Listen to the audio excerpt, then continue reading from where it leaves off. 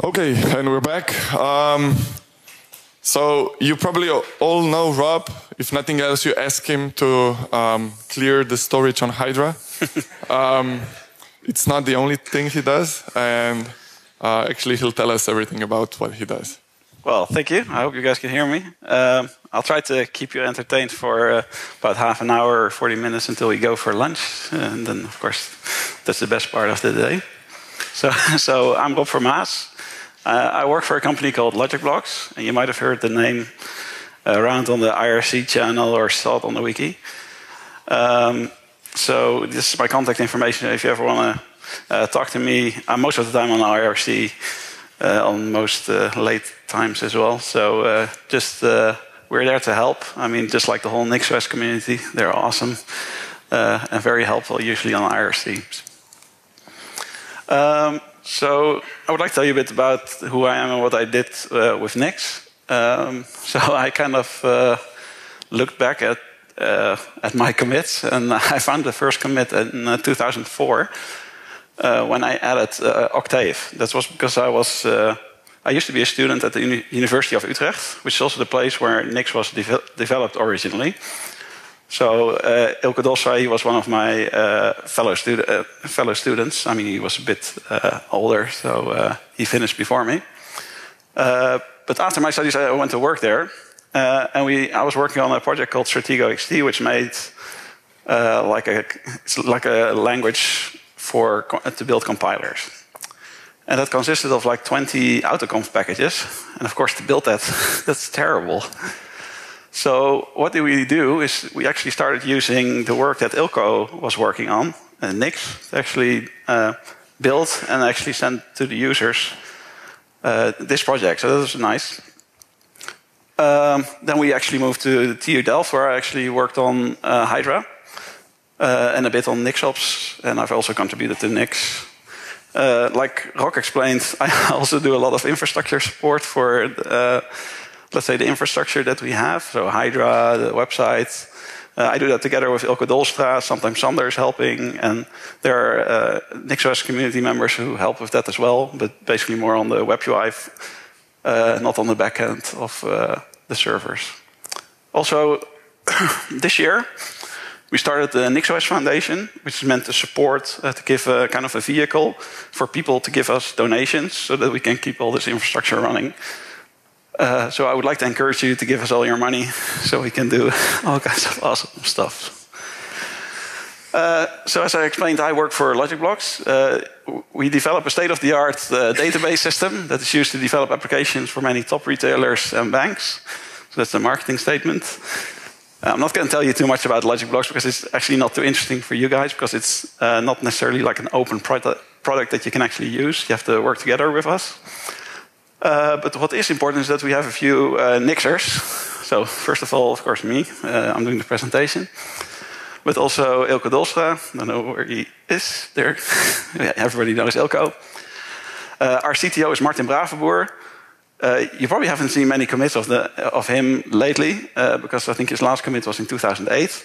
But he was actually using Nix very early on as well. At some point, Shay Levy is also a good community member. He works for us, and we sometimes hire contractors to do work for us that we cannot do ourselves because of capacity reasons. So Yevgeny, he has worked for us, and many people will know him as Freedom on IRC. So what I usually do when I have a talk about Nix, I would like to remind myself why I use Nix, because I think it's very important to kind of reflect over why you do things. So my first point is always, Nix protects me against me. So I make software, and I break all kinds of shit all the time. So I'm very good at making bugs. So I like the feature that I can just roll back, because that kind of gives a safety net that we actually need. Well, that I actually need. You, are, of course, are like perfect programmers and never make bugs. But also, I'm very forgetful. So unless I make something that's completely automated, I forget how to do things. And what Nix does, it actually gives me a vehicle to do things consistently, multiple times, and on different machines. And that takes away a lot of the pain that I have with software development. And I'm sure you guys have that as well. What it also does is it exposes the things I forget, like implicit dependencies. I mean, we all know when you start a project that's existing and you make a Nix expression for it, oh man, there are so many implicit dependencies and so many assumptions being made. So Nix exposes what I forget to actually declare, and therefore it helps, let's say, the previous things that I wrote. Another thing is that over the course of time, we actually have developed all kinds of tools like Nix, NixOS, Hydra, and NixOps. And now we have just one language to rule them all, like it says on the Wi-Fi password. So that's what I like, and I hope you guys like it as well.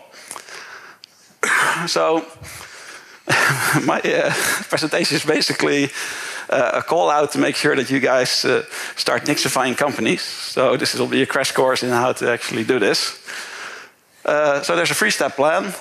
Find a nice company, which I did with LogicBlox. I'm sure you guys have nice companies as well. You apply Nix wherever you can. Because people and companies will have problems that need to be solved, and they can typically be solved very nicely with Nix, so just do it. And step 3, we have profit, or salary, or whatever kind of your system is. So that's basically my 3-step plan. So when you build software, you want to make sure that you run tests, and you want to have it run somewhere. So we have 4 components that I call the big 4. Sander will probably say, no, you have to have 5, because this Nix is also part of that. But in my case, we don't use this Nix yet, so it's the big 4. So first of all, Nix, which covers this whole pipeline. Of course, Hydra we use for building and testing. And NixOps and NixOS to actually get it deployed on systems. So you get to a company that exists already. I think in the case of LogicBlox, it existed for 10 years already. So there's a lot of software there. And what do you get? Bash scripts. Something called Jenkins. I don't know if you've worked with it. It's terrible. You have to maintain machines, all kinds of stuff. And of course, people want to use enterprise operating systems like CentOS or Red Hat Linux, which I get the shivers from. Of course, I want to change everything. But you can't change everything at the same time. So, yeah.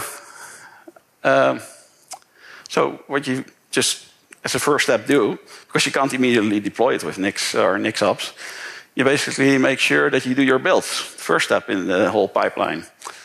But man, closed source software. I mean, I'm a really big fan of open source software. Partly because people actually designed it to be shared with other people. So they actually make sure they keep to certain like build systems, standard build systems. So then it's relatively easy to build open source software, even though, of course, there are shitty parts sometimes as well. But in closed source software, people use build script, hard-coded locations, binary files. Who knows where they come from? Like library SO files. Someone once built them, put them in a repository, and you actually have to use them. Also, like huge builds. A typical package in Nix package is probably like maybe a few megabytes. Man, I think my first build of LogicBlox was about 2.5 gigabytes. So it gives all kinds of troubles. But also, no, let's just download something from the network. It's a typical problem we have when we package in Nix, right?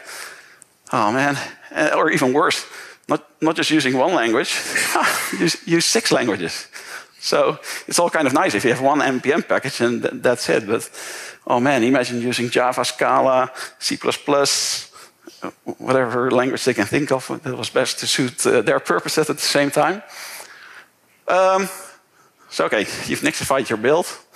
And I must say it was very ugly at the beginning. It was a very big script, hacking around all these kinds of hard-coded locations.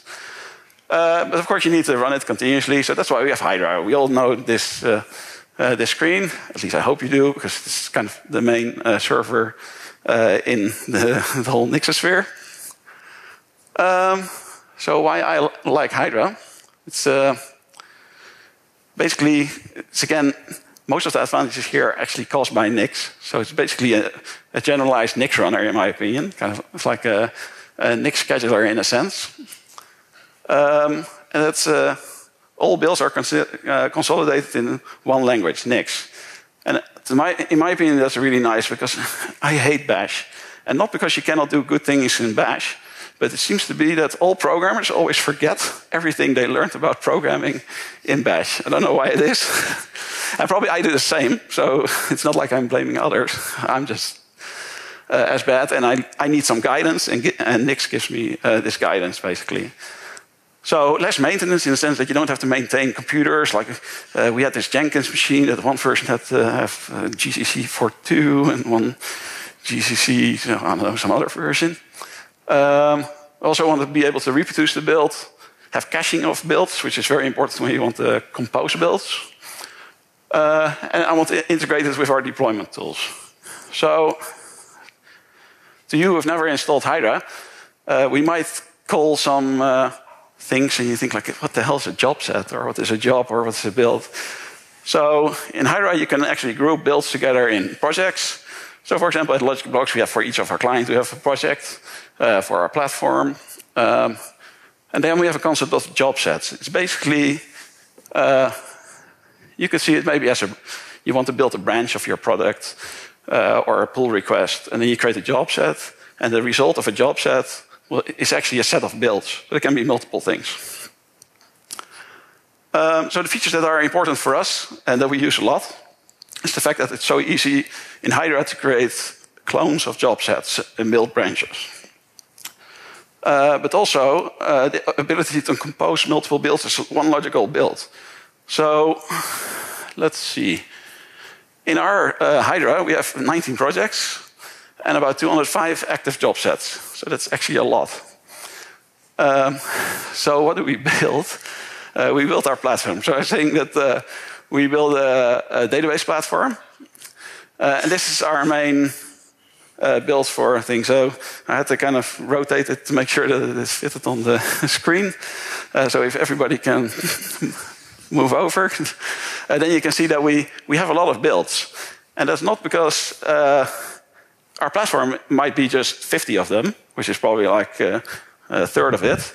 But we have a lot of things that we also trigger. Things like benchmarks or tests or things related to deployment, or you want to try to build client application. So we have a few different types of builds. So, and that's for a reason that our builds are getting so huge in the time of build time that they actually consume, that we cannot commit, basically build on every commit.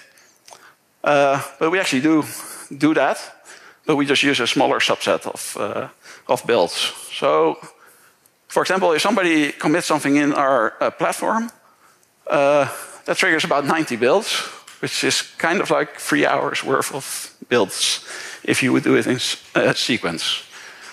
We also have nightly integration builds, where we also build our client applications with it to validate if, let's say, a change in the platform breaks something in those applications. And then it gets a bit harder, because each commit will actually cost 300 builds and 120 hours of builds worth. So let's say if we do that on every commit, we would need a lot of build machines.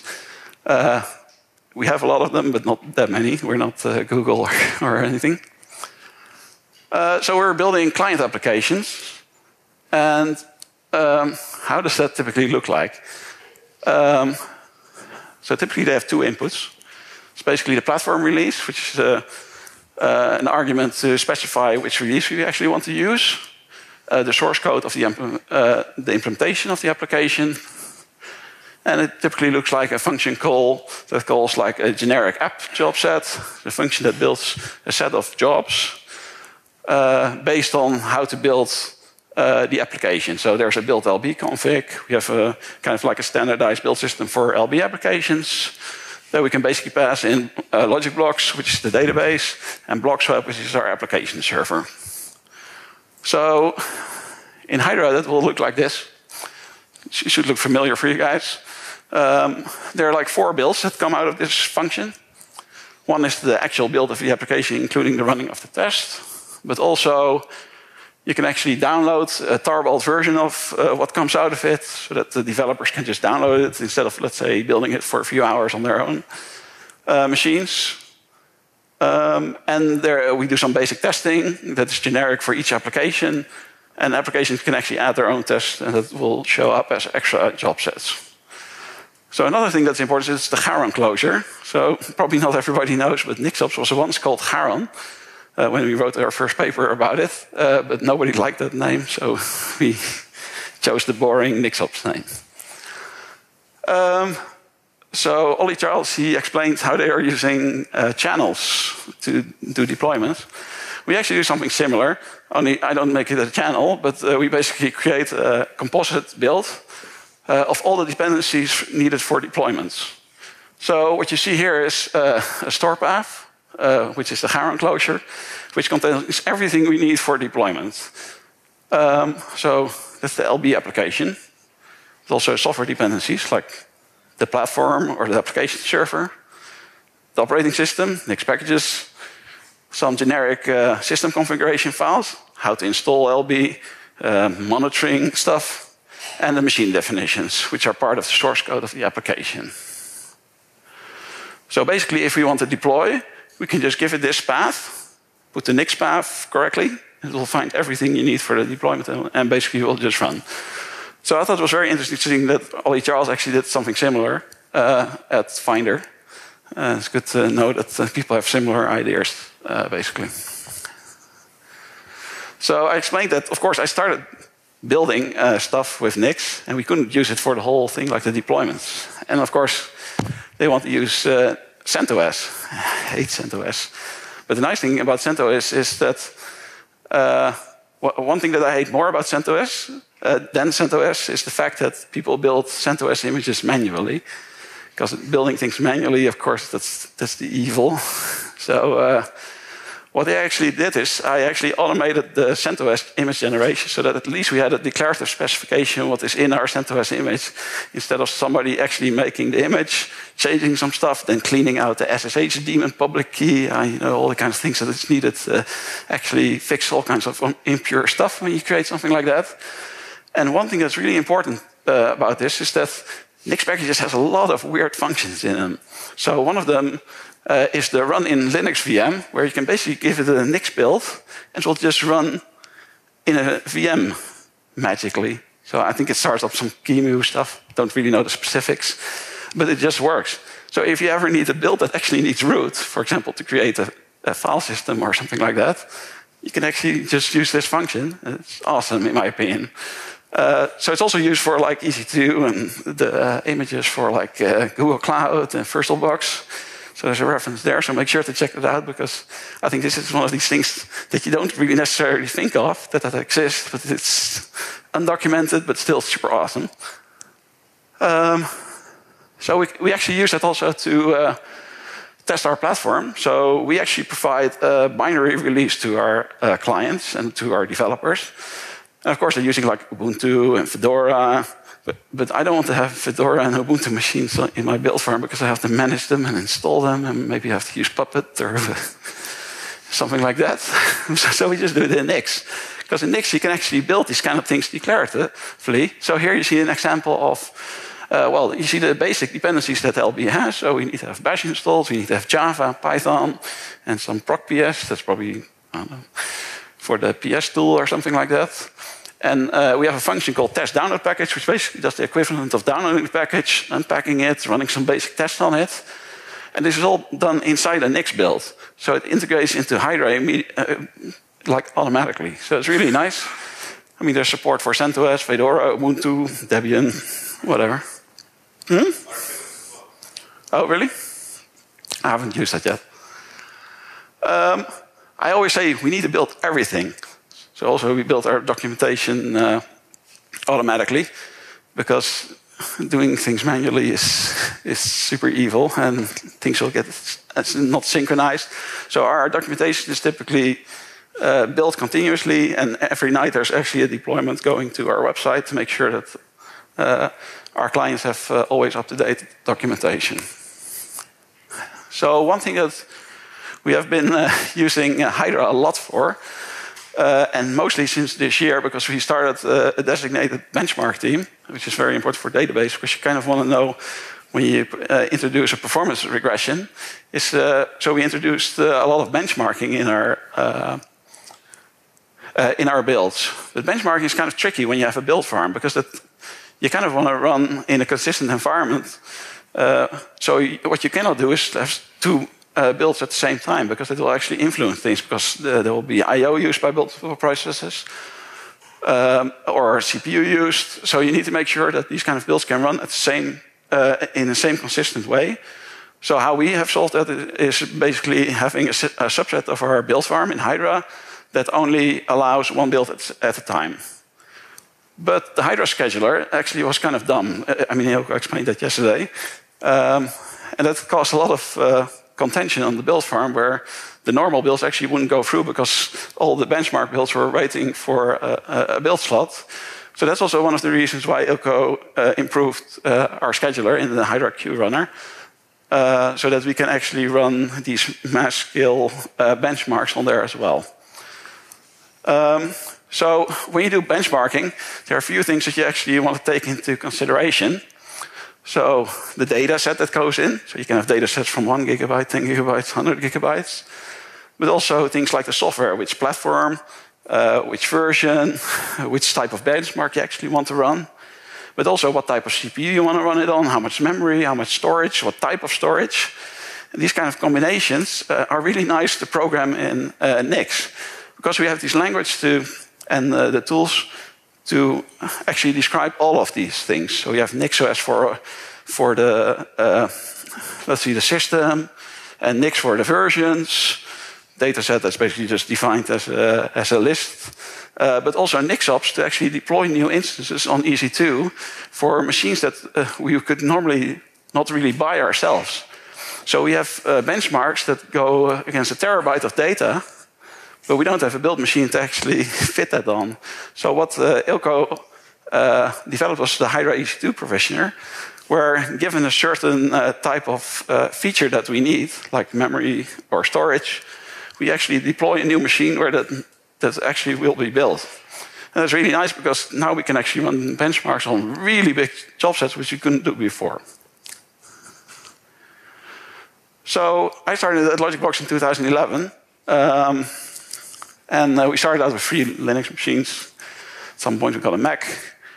But I was located in Utrecht, and our office is in Atlanta. So you get the problem like, you buy hardware, and hardware dies. I hate hardware. So we actually needed IT people to actually respond quickly. And of course, like any company, our IT department has a lot of other stuff to do. So the response time was pretty slow. So after about 2 years, we actually decided to run all our build farm outside of our on-premise network. And we actually moved to Hetzner. And I mean, Aslich, he made the Hetzner backend, and I'm so thankful for him that he did, because it's awesome, and it has saved us so much work. And nowadays we have 21 machines at Hetzner, but also 2 Mac OS X machines, not at Hetzner because they don't do that, but there's an American company called Mac Stadium where you can basically hire, it's not hire, rent the Mac hardware, and basically you pay some money for the hosting.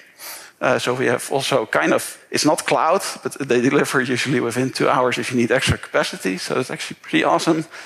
And it's much cheaper than EC2, because of course we could actually run 24/7 on EC2, but then our bill would go skyrocket, and it's already pretty high. So that's probably not a good idea. Kind of to show you how so this is the beginning when I joined LogicBlox. This is a graph that shows the number of builds. So our Hydra is called Bob the Builder. And so if you have children, you know what it's about.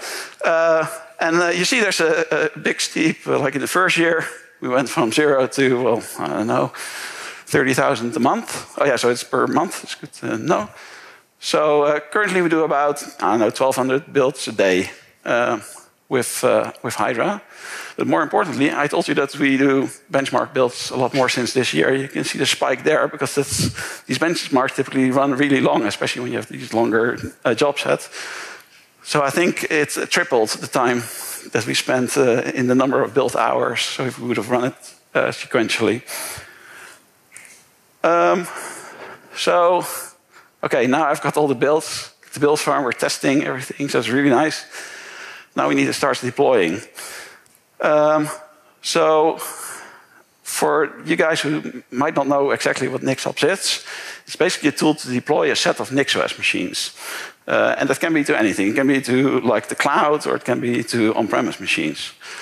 It's based on Nix. It uses the Nix language to actually describe it. Actually, it uses the NixOS module system as well. So I think it has an expressive configuration language, which is nice. It's also nice and composable. And it has kind of a separation, or at least it allows you to have a separation of logical and physical aspects of the deployment. So what that means is that on one case, we actually want to describe what is deployed to a system. I want to have a running LB instance, or like a database running, or I want to have a web server running.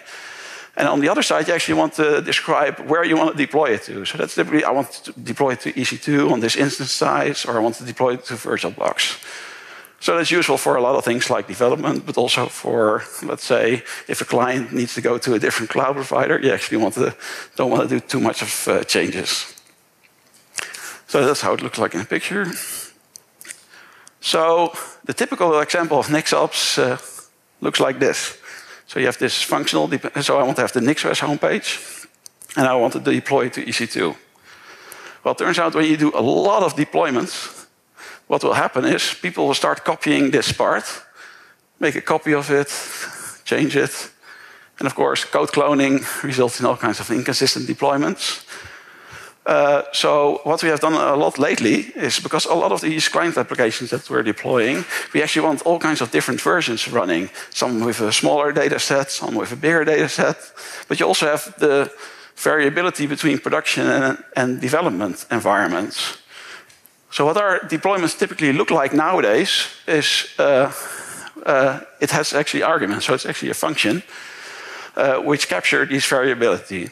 So things like which AWS account to deploy to, which region, which instance type. Do you want to have the batch enabled? Because sometimes, let's say during development, you don't want batches to trigger. But also, like, is it a production system? So we are a bit stricter with our production system. So we want to make sure that all the monitoring is set up correctly. So these kind of things you can cover with these arguments. And I think that's a very nice thing, because it kind of declares what your variability in the different deployments are, without needing to copy the files around. So do we use NixOps? Well, yeah. We have networks and clusters up to 54 machines in one functional unit. So you can imagine database wants to do replication, all kinds of clustering. So our biggest network is 54 machines.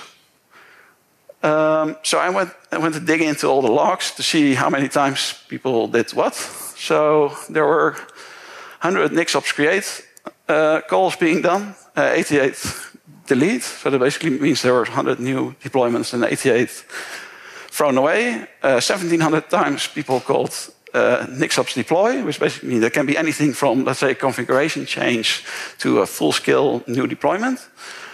And 300 environments have been destroyed. And basically, you kill the machines then, but it can be that, for example, you want to redeploy it from scratch again. And this is being done by 40 different people in the company. So to give you an idea about how many servers we run with NixOS and NixOps, is we have a lot of internal infrastructure. You think like the build farm runs on like on Hetzner, but we also have some local servers in the on-premise, but EC2 on Google Cloud. We have about 50 of them. For our clients, we have a whole lot more. Last I checked, like 3 days ago, it was 550 machines that we deploy for clients. So that includes like big networks like that have 50 machines, right? So it doesn't mean we have 500 deployments, but at least, yeah, it's quite a lot of machines. So most of our deployments are kind of like static deployments. So this has a fixed number of machines. But of course, when you use the cloud, you want to do all kinds of dynamic scaling. So we have a system to offload some work for applications, but also for developers, where they can send some work to be done. And that is actually running continuously, and it has, at any time of the week, it has either from 0 to 1,500 machines running concurrently. So when Ilko was showing that graph of the unique IP addresses, that was probably me or at least part of it. So maybe talk a bit about how we actually arrange all these deployments, because there's 40 people actually doing it. We have different clients, and we don't want everybody to have access to all the systems. So you want to make sure you kind of separate people and groups from certain deployments.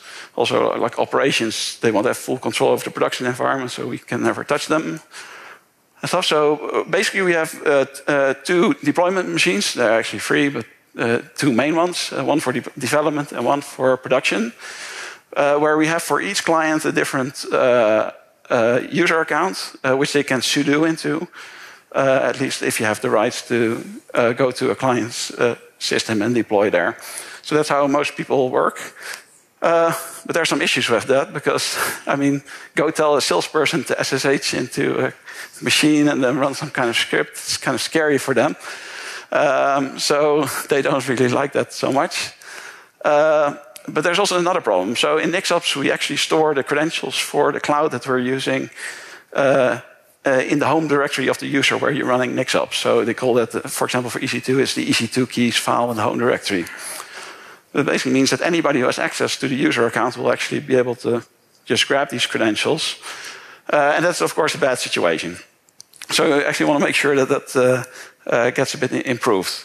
But even worse is, we have this nice language to describe our deployments, and you think that we have super consistent deployments, but what actually happens is that when people are inconsistent in, for example, how they check out files, which files they use, or that suddenly they share a checkout of a repository between 2 deployments, they actually start to interact because people are not disciplined enough to, let's say, use the correct processes for it. So that basically means that you still get, you have a nice language to actually deploy your stuff, but you can still get incorrect and inconsistent deployment. So a second thing is, I said that I showed some statistics about how many people were deploying. It's actually kind of hard to figure that out. So NixOps actually logs every command that you're running to the syslog and also logs who is actually doing it. So it is actually possible, but it's still not very easy to do.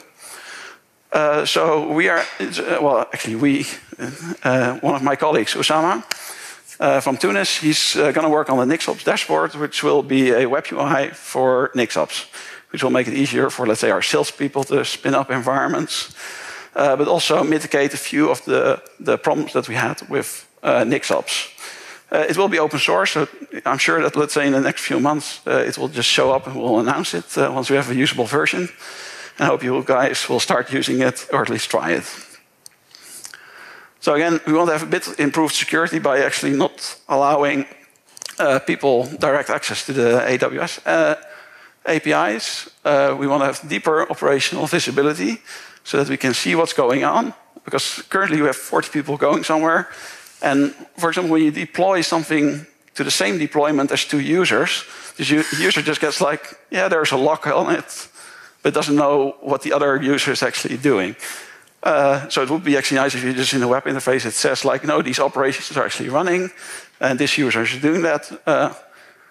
And it's very important, we want to have a proper audit trail. So by redesigning this, we want to make sure that that's all covered.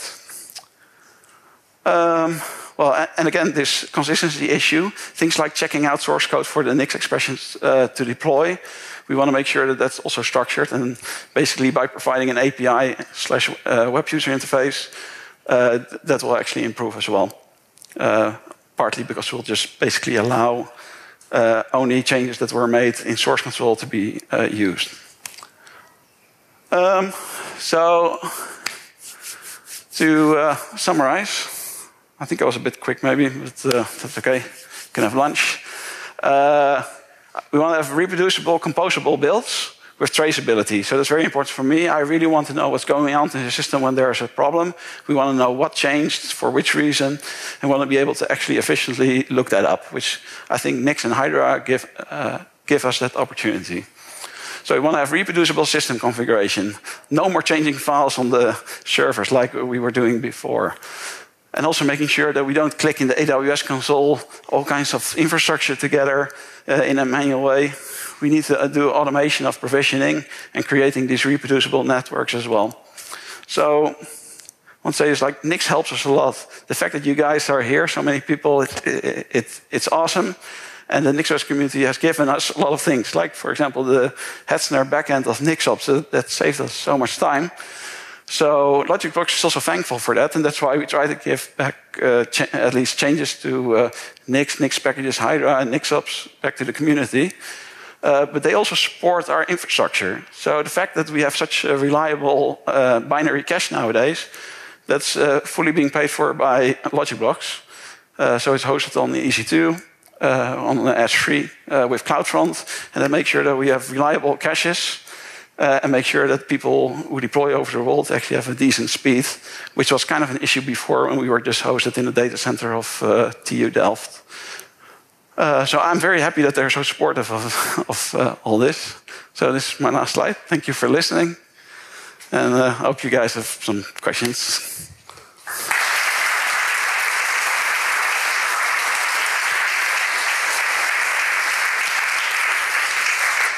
Okay, we have a bit of time for questions.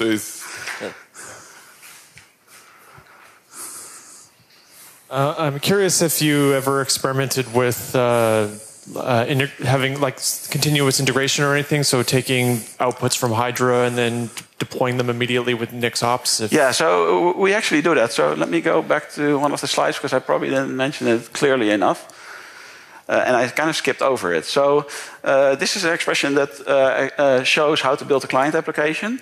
And so sometimes, usually we work with fixed releases. So every month we do a release that is like, let's say, double checked also manually, except for the automated part. So you can actually pass it like a version identifier, so it's like described there in the default value on top.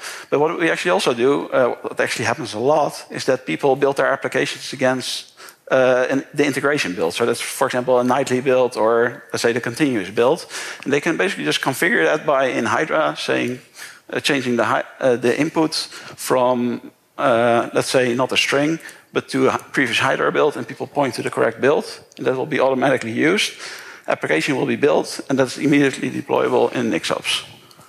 So, yes. And then just had a follow-up question is, do you see any way that NixOps can help with orchestration? Like, was that ever an issue? Like right now you are defining all of your services and deploying them with NixOps, but maybe there's some binding between which machines get which and all this, but I'm wondering if you see opportunity there to not have to specify that and do some smart allocation of where the applications are running. I think that's more like a bit more in the space of Disnix, who's actually doing that. NixOps is really about machine configuration. And I don't think that's necessarily a good idea to implement, let's say, such an orchestration in NixOps itself. I think it's a really good idea to look into the work that Sander has been doing on Disnix, because that's actually meant specifically designed for such a scenario. Cool. Thank you.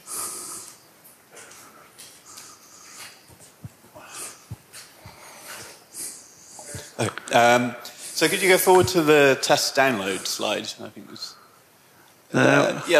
So what is that actually downloading? Is that waiting for a commit to happen, triggering a Hydra build, and then immediately uploading something, and then trying to download it again?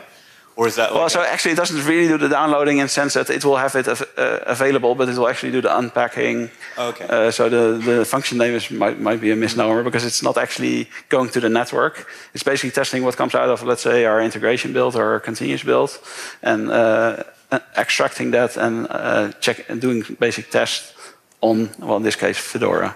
Okay. Have you considered having a Hydra job that does like an upload to a HTTP server just to kind of know that you've got that full flow working? Yeah, it's kind of tricky because it's such an impure thing. So we try to avoid doing that. Okay. So, and I mean, you have typical basically checks. Maybe with Pingdom to see if if you can actually download it. So there's not necessarily that much of a need for it. I have a question about Hydra. Have you had any thoughts of making it more declarative, like declare the projects in Nix or in some? Yeah, we've considered it, but we never got around to actually implementing it. But it would actually be nice because then you can track change over time. So currently Hydra doesn't check, let's say, the job level specification of the inputs over time, but it does track, let's say, the individual revisions that have been used. So it would indeed be a nice feature to add Hydra to be more declarative. Yeah. But it also there's a downside to it, of course, in the sense of usability. So, for example, it might be harder for, let's say, our consultants to actually make a quick change in the user interface. It will be harder, let's say, if they need to do it in code. So that's it's kind of a trade-off. Yeah.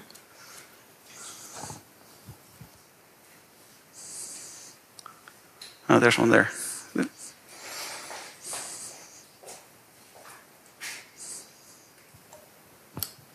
Yeah, you mentioned, the dealing with your build or your deploy users and all that, and everything that goes on with there. We have similar issues. I think we run Ansible and stuff like that, but the same problem exists. Keys, SSH keys, etc., are just right there for the taking once the user's in there. Have you thought about how you do that? I mean, it sounds like the web UI helps because that pushes you back away from the machine, but I don't want to use a web UI. I want to use my command line. So I'm wondering if you had thought about any ideas on how to deal with that. So the web UI, it will actually be an API. So it will actually, you'll be able to develop tools to actually call there as well. But then you actually still have to say, the issue is still there, right? So we'll have to look into solving the credential issues, not just by the UI, because that's just one layer, but maybe by some other key management system. Like, I don't know, these guys from HashiCorp have some interesting stuff. Yeah.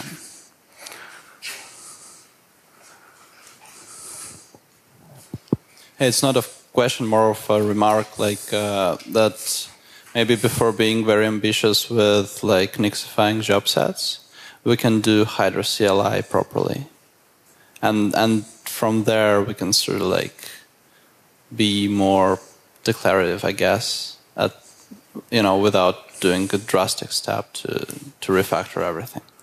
Yeah, I'm not sure if that's a good idea. I think it would be better to actually focus on making it more declarative, because in the CLI you'll still have the same issue as a web interface. It's basically just a different vehicle to do this imperative changing of your... We can script it though and then try those scripts.